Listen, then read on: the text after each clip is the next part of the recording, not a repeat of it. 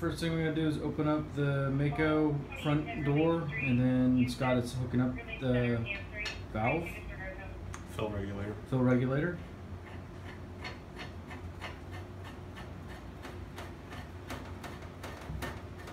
And then you just walk through what you're doing. Okay, once you get this all screwed on tight, just needs to be hand tight. Close your bleeder valve.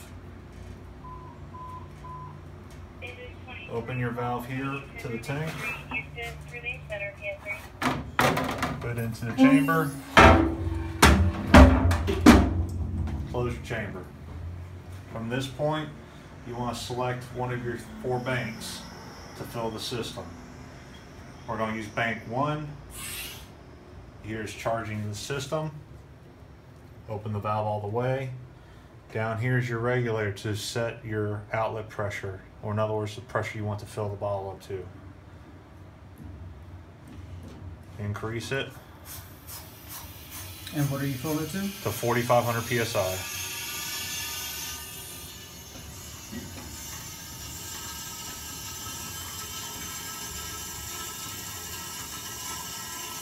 At that point, you can open your fill valve.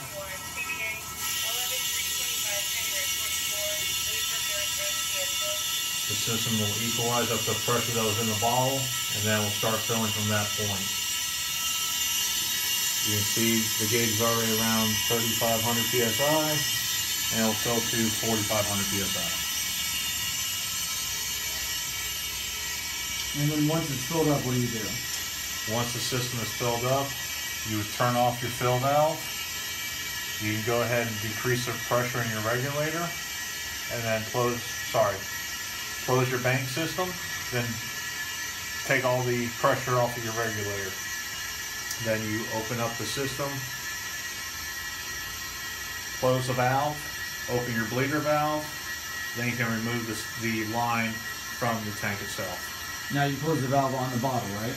No, you close the valve on the hose that's leading to the bottle. Okay. The valve on the bottle itself is a one-way valve. All right. And so, what does it mean to when you hot fill a bottle? Hot filling is putting too much air too fast into the bottle, and when you pull the bottle out, the bottle will actually be hot to the touch.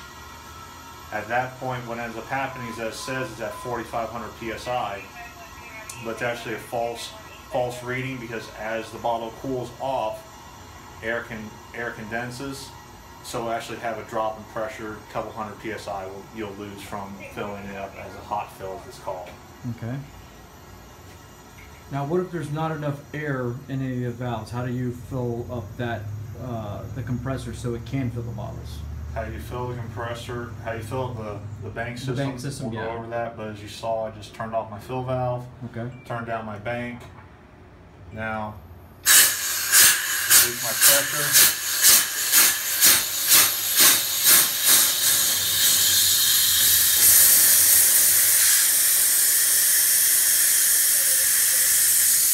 Takes a second to get all the pressure out of the system. And while that's going, you can open this up. Like I said, you don't need to touch this valve. Okay. Close your fill line valve. Release your bleeder. Undo your bottle.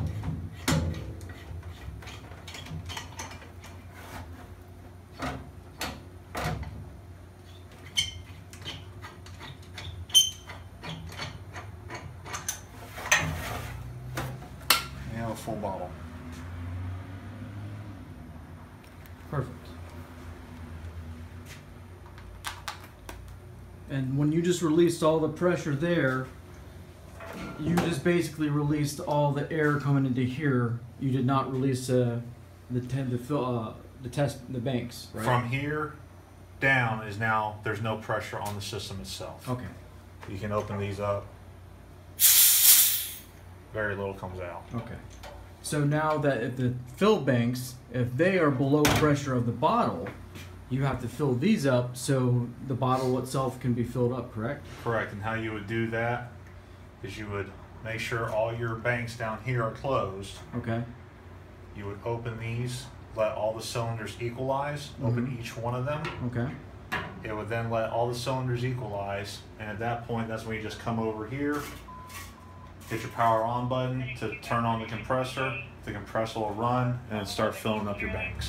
Okay, and does that shut off automatically after It it's is an filled up? automatic shut off. Perfect. And that's how you fill a bottle. Thank you.